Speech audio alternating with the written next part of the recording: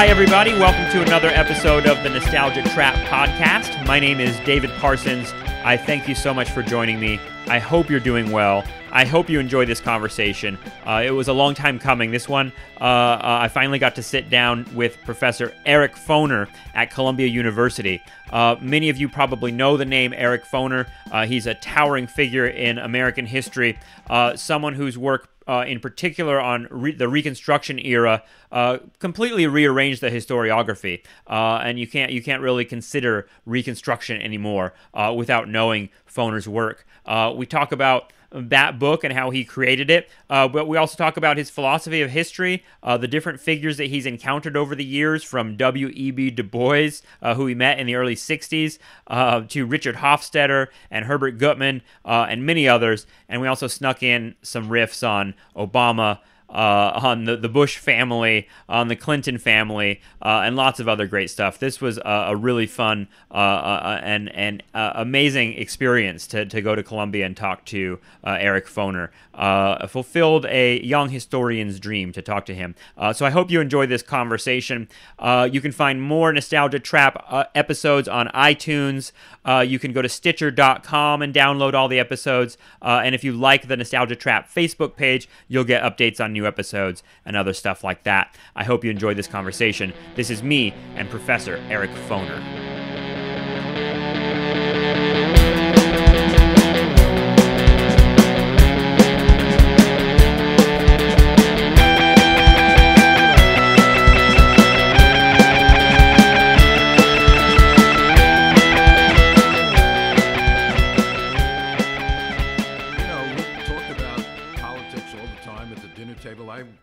Only discovered when I was later, when I was growing up and I'd have dinner at friends' houses, that not everybody talked about politics, but generally they talked about cars or TV shows or other things. But, my father and Uncle Philip, my father Jack Foner, Uncle Philip Foner were historians.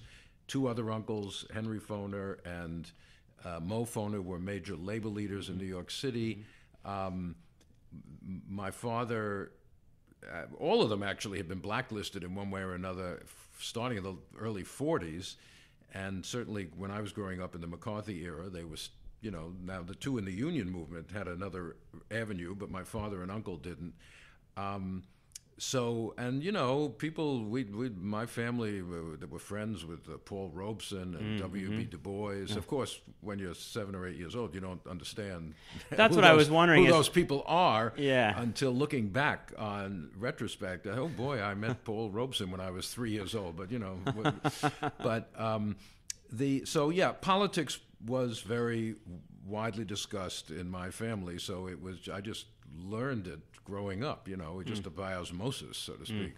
In terms of blacklisting, was it your father, that happened in the early 40s, isn't that right? Yeah, 41, early 41, there was this, what they called the Rap Coup d'Air Committee, a committee of the New York legislature, which investigated so-called communist influences in the city university system, and somewhere around 40 or 50 faculty were fired or forced to resign as a result of that. And my father and uncle were two of them. Some of them went on to become very prominent. Moses Finley, the great ancient historian, who was then Moses Finkelstein, was fired and ended up in England later on and knighted. So I was only in America can a blacklisted communist become Sir. Right. Yeah. I mean, there's a lot of it's almost like a mark of honor from that era to be blacklisted. I would certainly say that. Of course it was.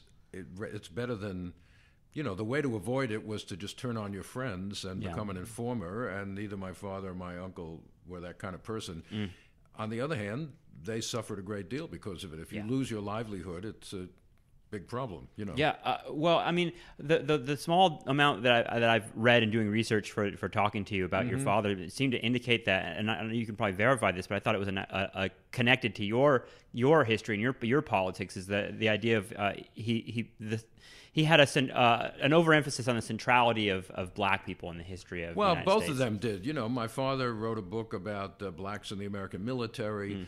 My Uncle Phil in effect discovered or invented Frederick Douglass. I mean, his 4-volume collection published in the early 50s of the writings of Frederick Douglass was a fantastic thing, you know, and it really, nobody had heard of Frederick Douglass at that point. It's incredible to think about. Yeah, Nobody had heard today of you it, cannot avoid Frederick Douglass. I mean, if any black person popped up in a textbook at that time, it was Booker T. Washington or maybe George Washington Carver with his Peanuts. Sure, yeah. Douglass wasn't mentioned, and it was my uncle was the first one to really pull together volumes of his great writings and speeches and really made people aware of what an important, brilliant guy Frederick Douglass was. So, and many other things. My uncle wrote histories of African Americans. He published documentary histories, as well as, you know, labor history was also his main bent. But the thing is that outside the black universities at that time, the only white people who cared about black history were communists, basically.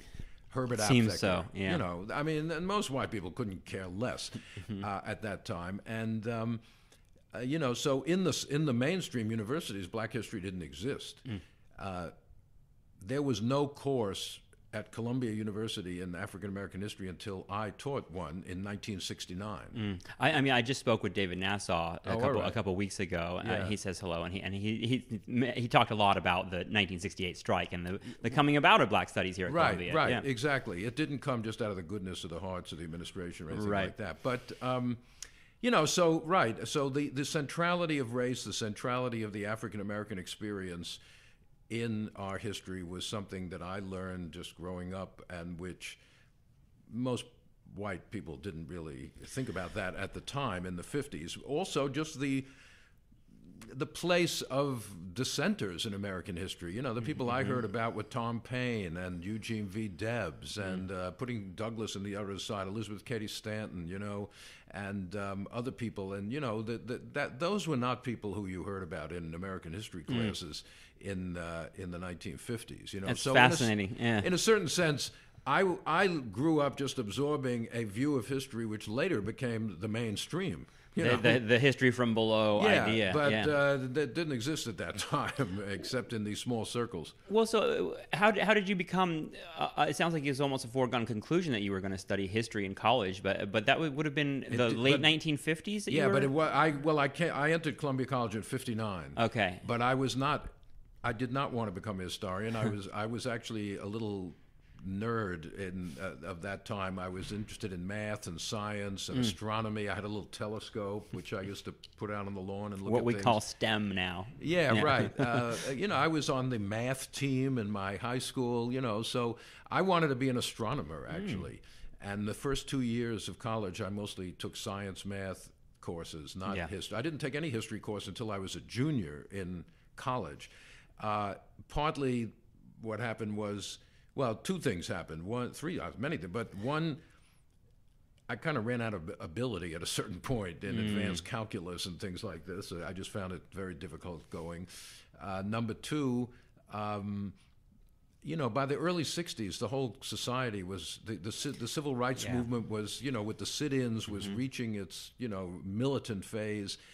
And this led a lot of us to start thinking about where this was coming from in American history. And then I took a course with a great inspiring teacher, James Shenton, here when I was a junior, on the Civil War era, a year-long seminar. And it, you know, this is just a lesson for all of us to remember. An inspiring teacher can really have a tremendous impact on people. So it was taking the course with Shenton that made me want to be a historian, even though I had already learned a lot of history at home, so to speak. Yeah, I mean, did you meet? You said you met Du Bois, but you were I met very Du Bois. young. I didn't, you know, that I think I met Du Bois in 1960. I know it must have been 1960. So I was then 17. I was old enough, but I hadn't really learned that much about Du Bois in high school. He was living in Brooklyn at the time with his wife Shirley Graham, and my parents and my younger brother and I went out to visit them, and my brother and I had been picketing Woolworth stores here in sympathy with the sit-in people in the South.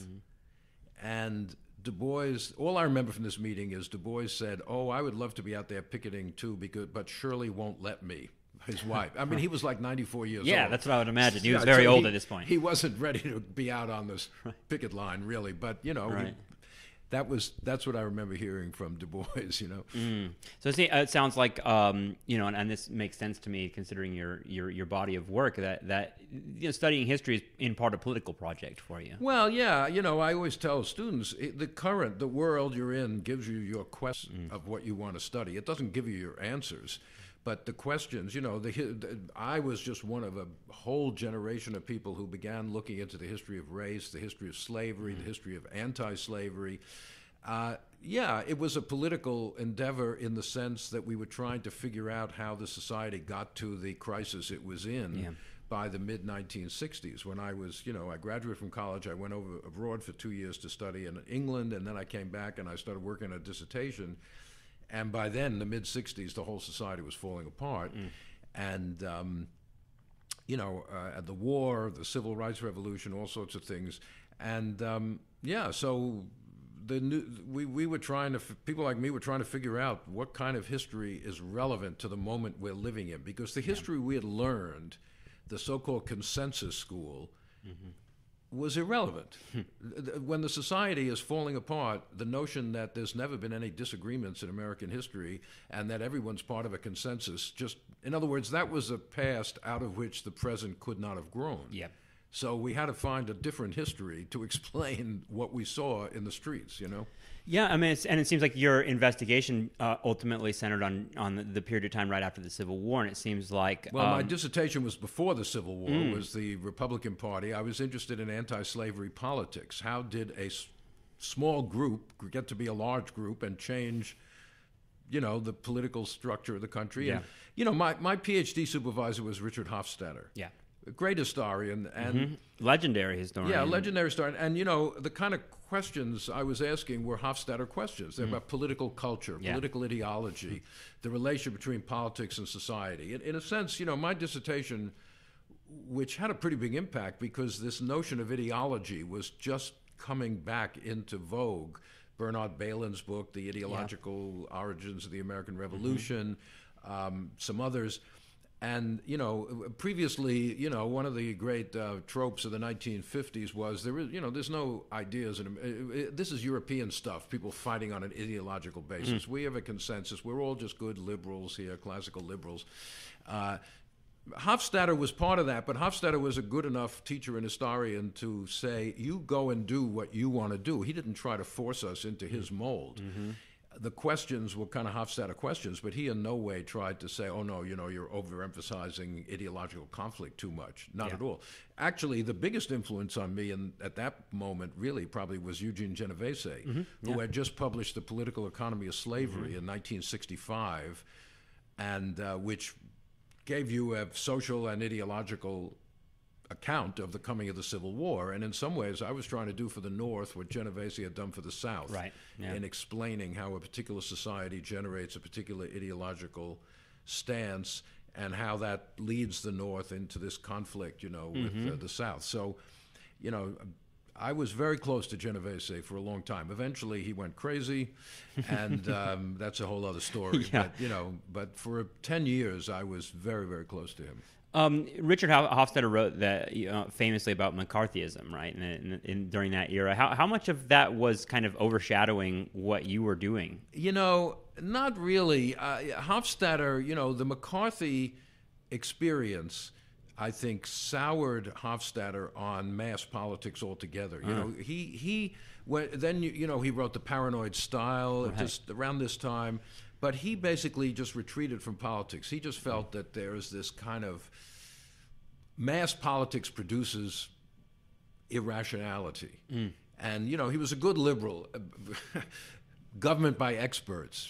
Government by the administrative state. Of course, he's a New Dealer. The government should help people. But it's not when mass politics gets involved, then all sorts of crazy ideas come to the fore. And I didn't share that view at all. And then the 60s upheavals reinforced that in his view, but now it was right in the university, not just farmers and populists out in the Midwest somewhere, People were seizing buildings right here at Columbia. So he became very freaked out about that, of course. Many of his students were involved. And again, he never told us you can't do this, you can't do that. He tried to understand what people's views were, even though he wasn't particularly sympathetic. But I think he just abandoned politics altogether, fundamentally. That's interesting. That's really amazing, actually. And he died rather young. He died in 1970 at age 54. Wow. Amazing. Yeah. Wow. As you began to study Reconstruction, how much were you thinking about that word and that ideology of capitalism? And how much it had to do with... To go back a little, as I said, my education at Columbia was pretty conventional, which was great. It was political history, intellectual history, and it was only then a few years after I got my PhD, I went back to England. I had a grant, and I started working on what became this book on Thomas Paine, and I came into contact with people whose works I had never really encountered before. Eric Hobsbawm, E.P. Thompson, that whole British Marxist social history group. And that really changed or expanded my approach to history considerably. And my book on Paine is about ideas, but it's also about social history and social movements, and trying to link Paine into the the world of these radical artisans and things like that. So, and then I was asked to write this book. I wasn't planning to write about Reconstruction. It was just serendipity. I was asked it's back the mid-'70s, I guess, by Richard Morris, the great labor colonial historian who was one of the editors of this New American Nation series Harper and Row was publishing. And basically David Donald, who had been supposed to write the book on Reconstruction, decided he didn't want to do it. And Morris just called me up and said, would you be interested in writing the book on Reconstruction in this series? And I thought about it. I said, yeah, sure, it makes sense. I did the Republicans before the Civil War. Those books are primarily syntheses of secondary literature, but for complicated reasons, I quickly decided I couldn't do it that way, that the literature didn't tell the story I was interested in telling, and I then embarked on a very extensive research project all over the South in other words, I wanted to combine all the different kinds of history I was had been educated to do.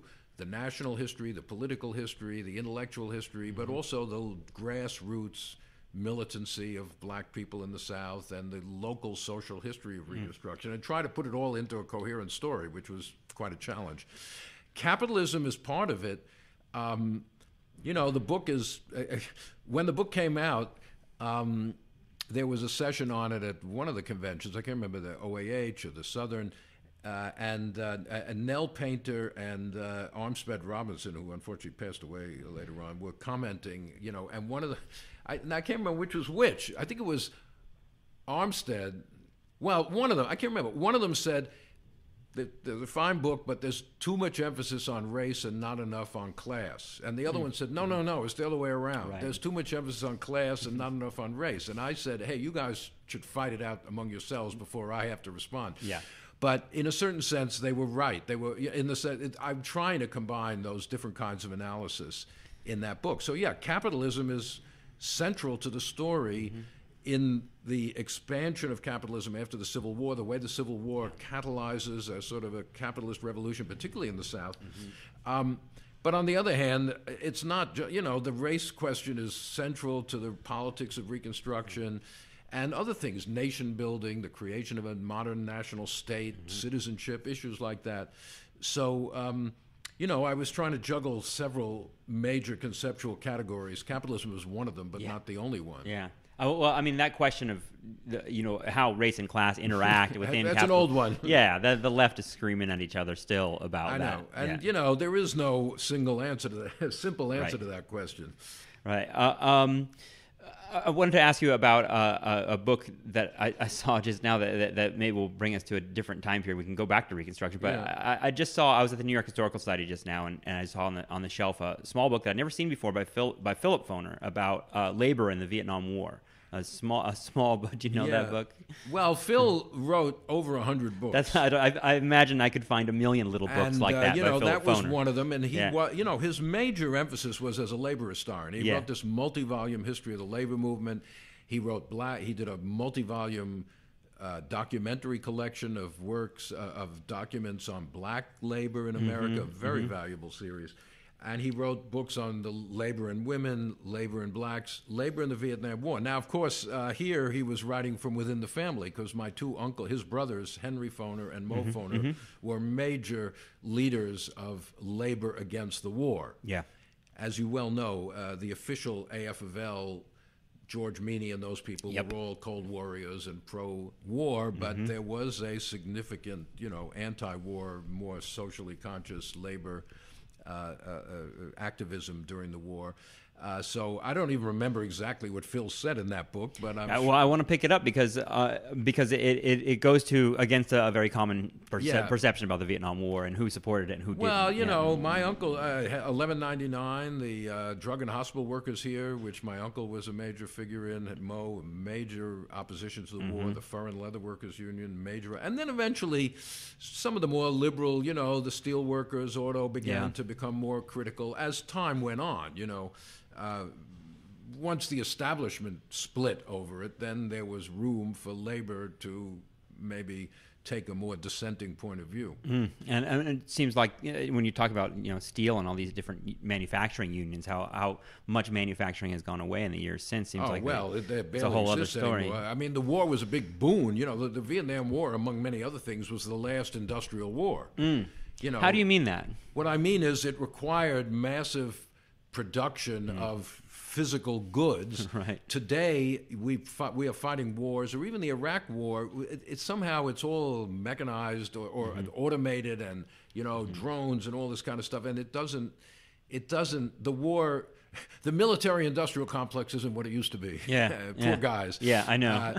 Certainly Boeing and the aircraft people are, but we're not making tanks and all these other vehicles the way we used to, and other manufacturing things which, whether it's World War II or Vietnam, which kept the manufacturing world humming. I mean, I'm very aware of this because for a completely different reason, my wife and I have a little house we spend the summer in northwestern Connecticut, just north of what they call the Brass Valley, which Jeremy Brecker, good historian, wrote a whole book about. The Naugatuck River Valley, which used to be a major brass manufacturing, the center of brass manufacturing in the United States.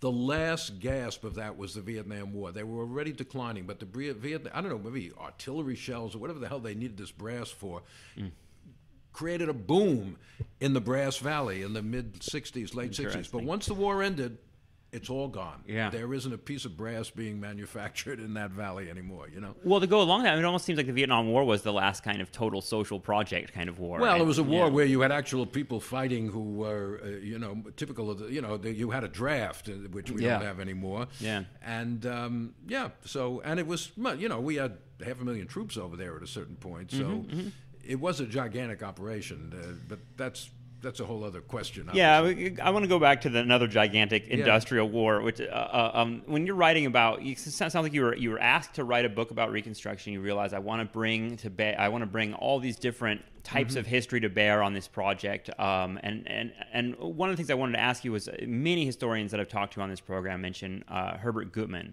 I don't know how influential he was. Well, very. When I got my PhD in '69. I taught for 3 years here at Columbia as an instructor, assistant professor. Okay. Then I was basically let go in '72, or certainly told I was never going to get tenure because for whatever reason, but one of them was Columbia was pretty broke at that time after '68 and all this. But Herbert Gutman, great labor historian, social historian, had just been hired to run the history department at City College and to revitalize it. And he offered me a job, and he had brought together a very fine group of young scholars, myself, Virginia Yans, who's now over at Rutgers, Leon Fink, very important labor historian, Eric Perkins, not as well known, but a very good young black scholar. He was building a very good, and he was there himself, he was building a very good core of American historians. I taught some people there who went on to become great historians. Joshua Freeman was a student of mine in the MA program there. Steve Fraser was a student of mine in the MA program. Graham Hodges was a student of mine. Very good. All right.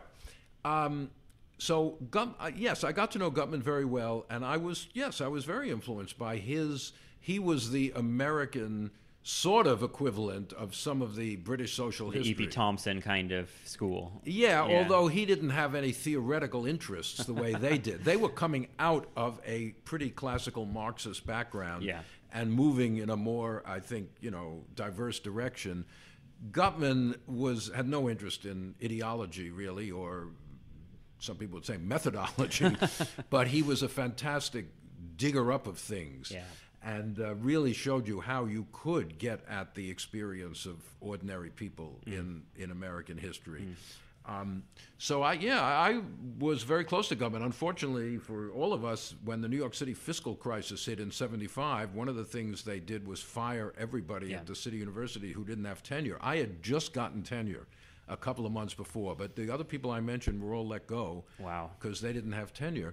And that decimated the department. Gutman decamped for the City University Graduate Center. Yeah. But I kept pretty close to him until he died in the mid-'80s, I think, a long time ago. So, so it was, he did have a pretty big influence on my efforts to bring social history into this story. Yeah, but so many of my professors at the CUNY Graduate Center just mentioned him and spoke very highly of him, and were very influenced by his not only his outlook on history but his personality. I think. Well, his personality was outsized. He was a very jovial and outspoken guy, and very generous. I mean, he could. It caused a problem for me in the '70s because he and Genovese were at each other's throats, and I was pretty close to both of them, and each of them kept wanting me to side with them and declare the other one an enemy, which I didn't feel like doing. And so it got a little bit awkward at certain points. Yeah. But I tried to maintain cordial relations with them until it was impossible with Genovese. It's not that I chose him, but Genovese was the kind of guy who is, if you didn't agree with him 100% on everything, you were his enemy. So somewhere in the 70s, I was declared his enemy. It was like, Gene had been a young communist back in the 40s. And he, even though he no longer was, a communist exactly, he still maintained the Stalinist frame of mind. You're either for me or against me. There is no middle ground. There's a party line, which is my point of view, and then either you follow it or you're out. And that, that wasn't my mode of thinking, really. You always meet some of those characters around the academy, it seems like. While you're looking at all this history from below, as you're beginning to look at writing your book on Reconstruction, did you have a sense? I mean, it's all of us as historians that come after you. We all know your turn. That you made this incredible contribution to the way we think of Reconstruction. And did you have a sense that that was going to, of what you were going to find, in other words? Because, I mean, you're a little bit of a detective here. I mean, I knew that this story had been mistold, although, I wasn't the only one. First of all, DuBois had written Black Reconstruction, but that was persona non grata in the academic world. Nobody in the mainstream. Is that from the 20s that he wrote that? 30s, mid-30s.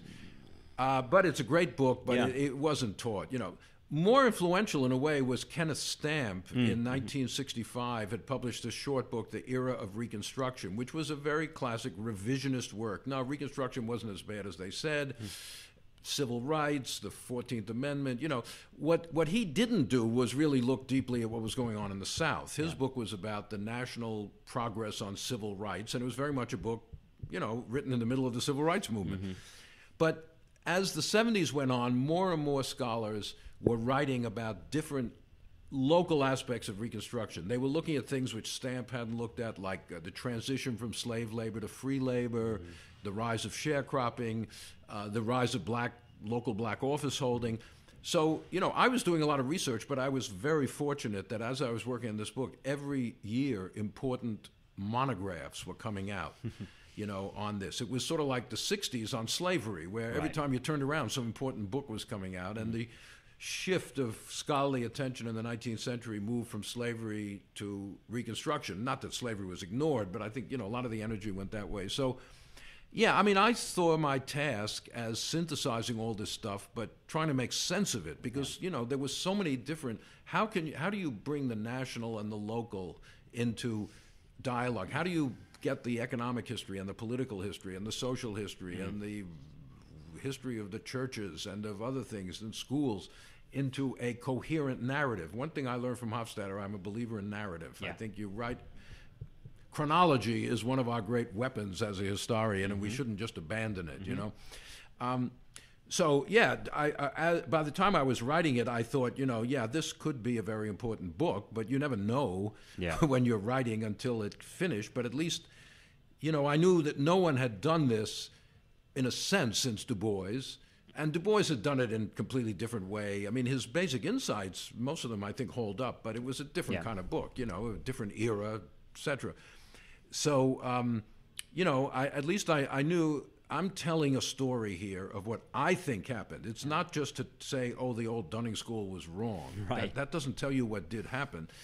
And, you know, if people want to challenge what I've done, they're going to have to go out and do a lot of work, you know. I think that's what's appealing about the type of history that you do is that narrative thrust that gives it a kind of novelistic feeling. But you're also, you know, you're making points about things that the points are emerging from the evidence in a sense. I like to call it an analytical narrative. Yeah. It's not just one thing after another, but the structure of the thing is itself analytical, and but nonetheless, it is telling a story, and people do like to read stories of one kind or another.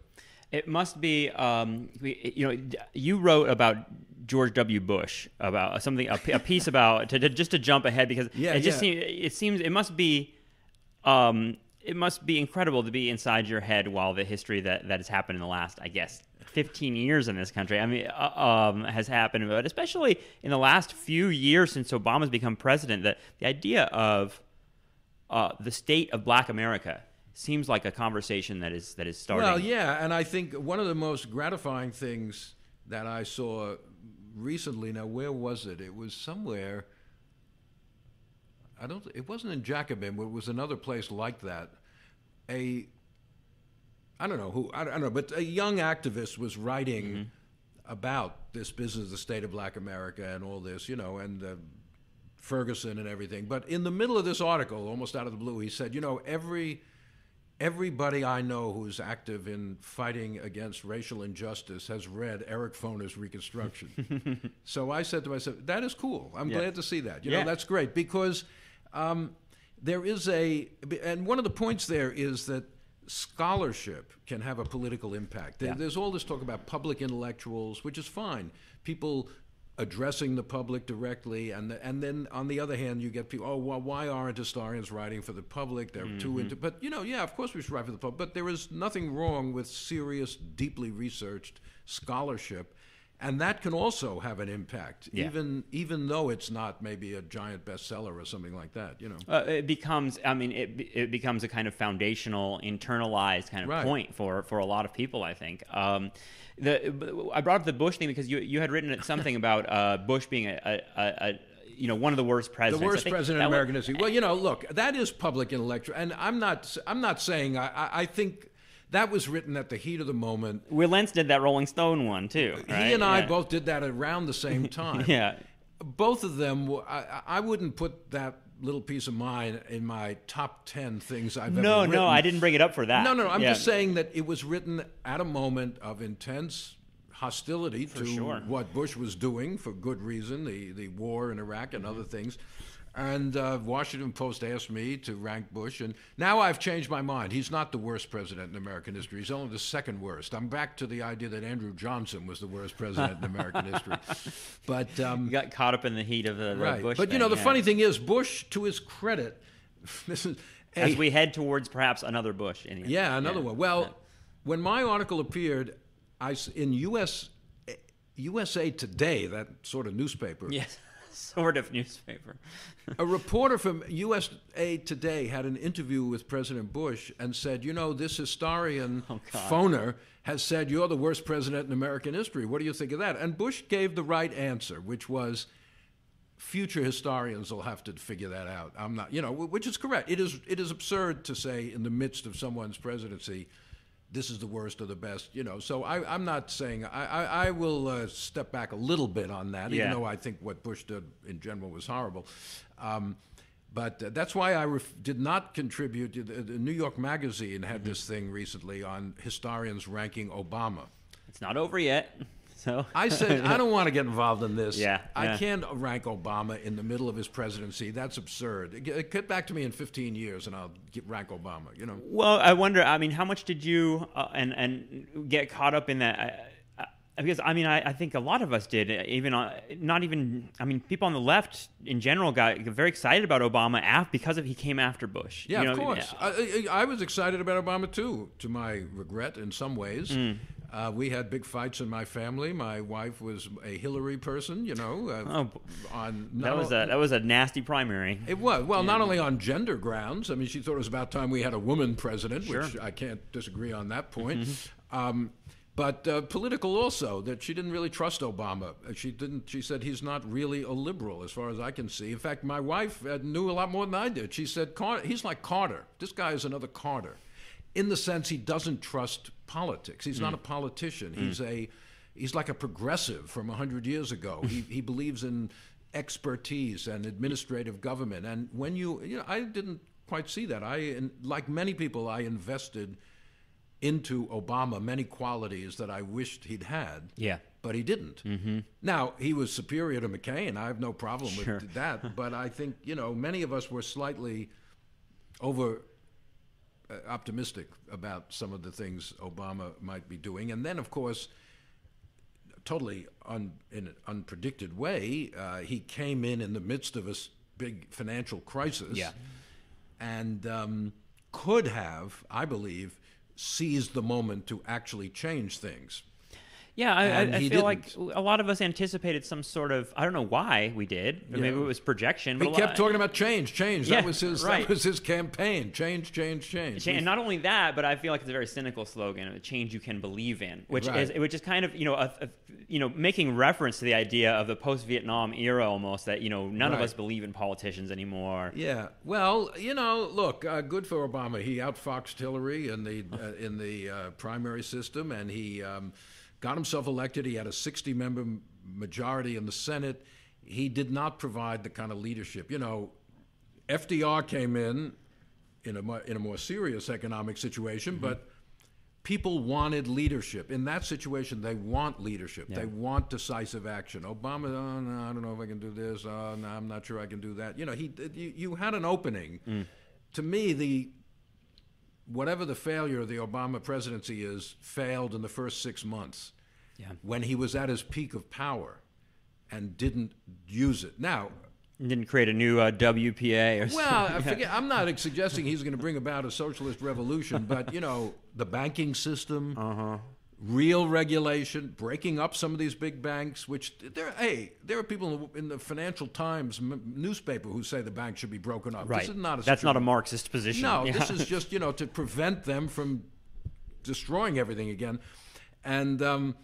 And then the healthcare thing, not really pushing for, public option and all this kind of stuff. Yeah. Or single payer, which is obviously the right way to go. It's ridiculous, the system we now have. I mean, I don't even know if this Affordable Care Act is actually a step forward or backward or sideways or what. I think a lot of us are kind of scratching our heads about that. I mean, it's just that the hostility to it is so crazy that one feels like one has to defend it. But, as people have said, it's a conservative.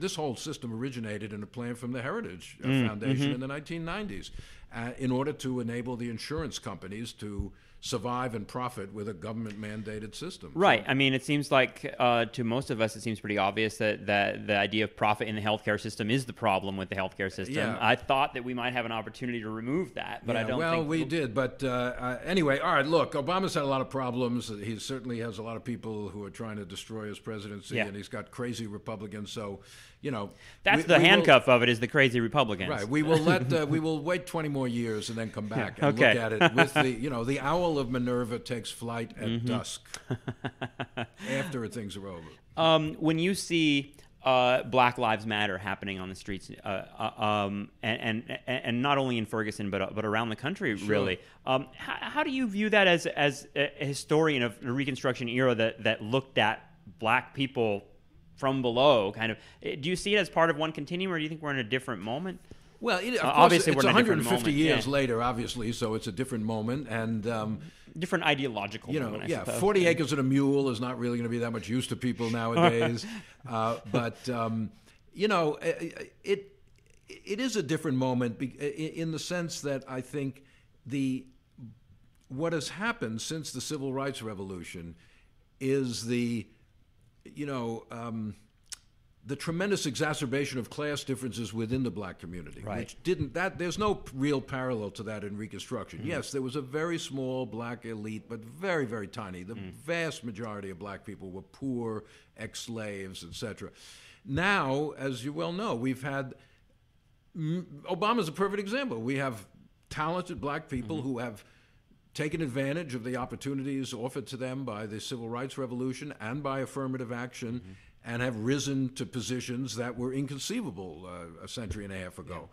And not just in politics, in corporate world and, in universities. I mean, so the absorption of a certain number of non-whites into the upper class and the upper middle class, it's still mostly white, but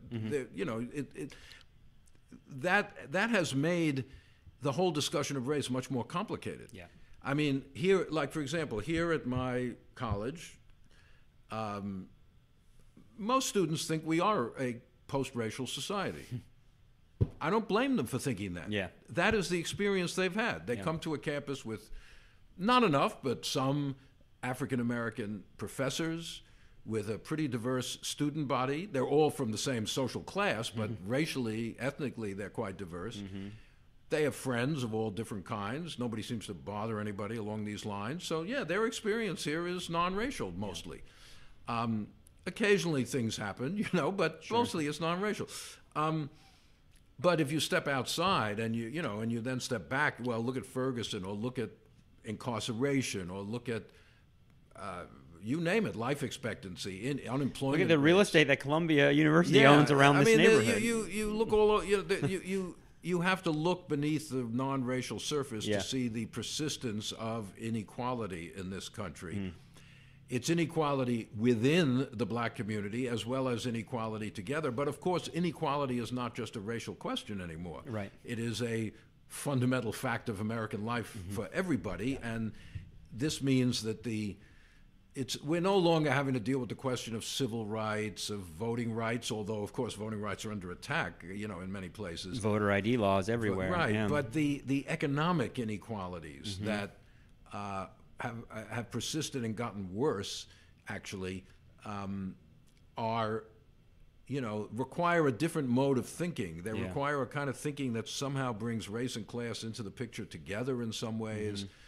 So that's a challenge. It's not the same. The issues are not the same as in Reconstruction. There's no reason they should be 150 years later, but the fundamental problem of equality is the same. Yeah, I guess what I was thinking about with Reconstruction is so much of kind of discourse about Reconstruction talks about the criminalization of black life and the idea that that prisons and law enforcement provided a channel for the state to deal with black people in one way or the other. That's after Reconstruction, obviously. I mean, they tried that very briefly when Andrew Johnson was dealing with Reconstruction. Then you had radical Reconstruction, in which that didn't happen. But then you're absolutely right. The criminalization of black people became a major part of the Jim Crow system, the convict lease system, the beginnings of significant incarceration in the South. And because under slavery, people weren't put in jail. That was kind of that would be pointless. They were already in jail. In a sense, you want them to be working, not sitting in a jail somewhere, right? Yeah. I mean, part of the problem is the declining need, you might almost say, in the economy for black labor. Yeah. Automation, deindustrialization, and here again, Obama. I don't expect Obama to solve all these questions by himself. No, they're huge questions. But he hasn't. Obama is afraid to address these things in terms of their racial impact. The fact is that the condition of black people has gotten worse under Obama, not better. That's an incredible statement. I know. And some of the policies he is pursuing, which are not racial policies, are very detrimental to black people. The free trade is hand in hand with deindustrialization, which has devastated the black sort of solid working class. The cutbacks in public employment at all levels. Who works for the government? Yeah. I mean, it's mostly non-whites in many places. Yeah. Well, those jobs are disappearing also in significant numbers. I think one of the the biggest kind of revelations about that for me was reading somewhere about how Washington, D.C. was kind of the site of the first black middle class because the federal government was an employer. Absolutely. Up until Woodrow Wilson came in. Yeah, and right. He booted them all out. Good Lord. Yeah, so the idea of a black working class or a working class in the United States is hard to think about now because of the deindustrialization, because of... there is a working class, obviously, but it's no longer a steel worker. Right. It's no longer... It's Walmart. It's a guy flipping hamburgers at McDonald's. Mm-hmm. It's a woman working in Walmart. Yeah. It's a person, an illegal immigrant fixing up hotel room beds and, There is certainly a working class, but it's not your old industrial working class anymore. Mm-hmm. And it's not gathered together in large factories where organization is easier, perhaps.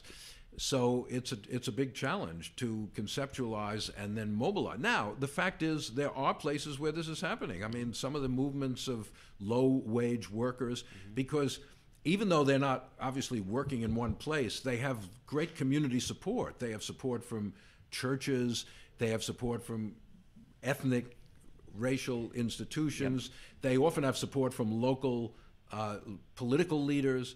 So labor, and they're doing this. Trump has talked about this a lot. Labor has to be a social movement. Mm-hmm. It cannot just be a workplace movement. Right.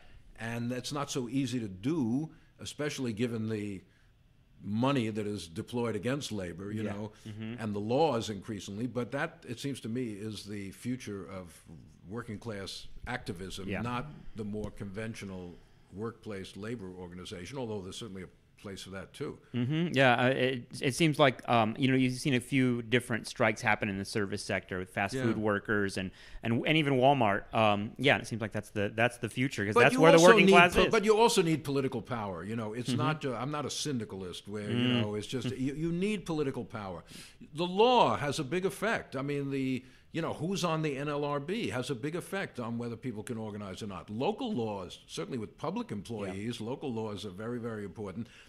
Even local minimum wage laws, politics is part of this. It can't really be just separated out. And we've seen that in Seattle, right? They want a $15 minimum wage up there, and it's kind of incredible because some people that are I guess outside of politics in my family hear $15 an hour and they think it's so much, and it's kind of incredible because multiply it by 40 hours a week and see how much you're getting. Yeah, and from what I understand, if the minimum wage kept up with inflation, it'd be much higher than $15. It's never indexed for inflation. Yeah. The problem is politically, and this is Obama's a good symptom of that, or we have that in New York with Cuomo. You elect people who claim to be liberal Democrats, and then when they get in, they're actually conservatives on these issues. And that's what's kind of funny, and maybe funny is not the wrong word. Haunting and heartbreaking about being on the left is the sense that the left tends to hate liberals so much, and the idea is like if we even had a liberal anymore, would be at this point I would take Eisenhower as a that's I hate to say it, Nixon. Yeah, right, or Richard Nixon. Nixon's domestic policies were a heck of a lot more liberal than Obama's are. I mean when we get to compare Hillary Clinton as president, if she were to be president. I don't know. There's no way of knowing what the hell Hillary will do. Obviously, seems pretty neoliberal to me. She's a Wall Street person, clearly, and also in foreign policy, she's pretty bellicose. Mm-hmm. But once she gets, if she gets in, which I guess the odds are in favor of her getting in at the moment, but who knows? Ted Cruz threw his hat in today. Yeah, I know. Well, I don't see him as a viable candidate. But what do I know? I'm not a Republican. They pick their own. Speaking candidate. of the paranoid style. Yeah, but.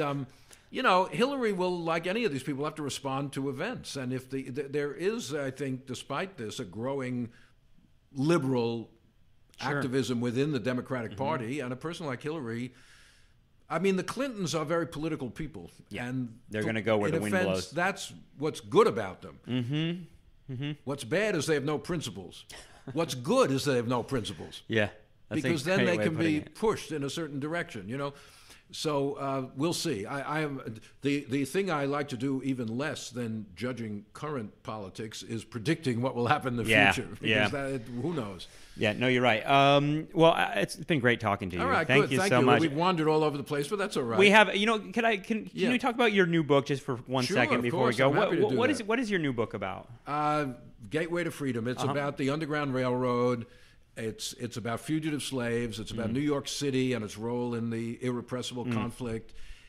It's a small study, but it does what many of my other books, what it tries to do what many of my other books also do, which is in a narrative tell a story which runs up and down the society. I've got the story of unknown individual fugitives, how they escaped, who helped them, how they got to Philadelphia, how they got to New York, where they were sent, people who were assisting them. It's also about national politics, about the law of fugitive slaves, court cases, the sectional conflict and how the actions of fugitives are a catalyst for increasing tension between North and South. Some of it is legal history about the, what they call personal liberty laws of the North, which try to obstruct the rendition of fugitives, and then how the federal government tries to deal with that, how these issues get adjudicated in court. So it's political history, it's social history, it's racial history, it's the history of radicalism. It's all of those things, just trying to use the Underground Railroad to tell that story, which is an important piece of the struggle against slavery. Yeah, and whatever you can do to create a more, I guess, visceral picture of what that was like, the Underground Railroad, because I think so many of us get a kind of, very tentative kind of description of how this operated. Well, the thing is, this all arose by accident. My life seems to be determined by accidents. The Reconstruction book was an accident. Right. This book was an accident. A student who a few years ago, a history major here, who was writing a senior thesis about this abolitionist editor, Sidney Howard Gay, and his papers, 80 boxes of them were up in the Columbia libraries, and she said to me one day, in box 72, there's this document about fugitive slaves. It's not really relevant to my work, but you might find it interesting because I know you're interested in slavery. So, I didn't think much of it. One day I go up there, I said, let me see this thing. And it turns out that it's like two little handwritten notebooks. In 1855 and 56, Gay, the journalist, who was also a key operative in the Underground Railroad, kept this record of fugitive slaves, over 200 of them, who passed through New York City. Wow. And being a journalist, he interviewed them. By the way, it's online, that we have digitalized it. Just with a transcript I produced, just Google Gay record of fugitives and you'll find it. But he, and he's a journalist. He interviews them. You get their voice at the time, not just reminiscences later on. Why they escaped, how they escaped. And this is where you get those visceral individual stories. And it's incredibly diverse. People will escape by boat, they escape by train, they escape on foot, they escaped in horse-drawn carriages. Some of them escaped individually, some of them escaped in groups. Some of them weren't helped by anybody. Some of them knew they could get help if they got to this town or that town. Some of them knew a Quaker that they didn't know anything. Quakers would help you. One guy says, well, I got to Pennsylvania, I knocked on a door and I said, send me to a Quaker. I don't care who. Oh, my God. Just because the word had gotten around among slaves. Quakers will help. Quakers will help you, They probably had never seen a Quaker in their whole life. But, there are these Quakers, these crazy people who will help fugitive slaves. Yeah. So, and then the local people who are helping them. It's not, we shouldn't think of this as some highly organized system. It wasn't regular routes, regular stations, secret codes and passwords. No. But there were little cadres of activists, and it's mostly about New York City. I mean, one guy, Louis Napoleon, I never heard of this guy, a free black man in New York who, illiterate, by the way, he scoured the docks looking for fugitives who had hidden on ships. When a fugitive is sent up by train from Philadelphia, he'll meet him at the train depot. He went to court to get writs of habeas corpus to try to rescue slaves who've been captured. Wow. Illiterate, but he does all this stuff. And, so it's these local little groups that are doing this. We shouldn't exaggerate it, but on the other hand, they did manage to accomplish quite a bit. Yeah, and they had no Twitter, no internet. Twitter, but they had telegraph by this period. They had trains. Just unbelievable. They were using modern technology of the 1850s. Yeah. That sounds like an incredible story. It is. It really. I was fascinated, and it's different from any book I've written because is, a lot of it is these very human, individual stories, yeah. you know. God, I can't wait to read it. Thanks so much for sitting with me. All right, great. Well, thank you. Nice to talk to you, and we'll see what happens here. Professor Eric Foner, thank you so much.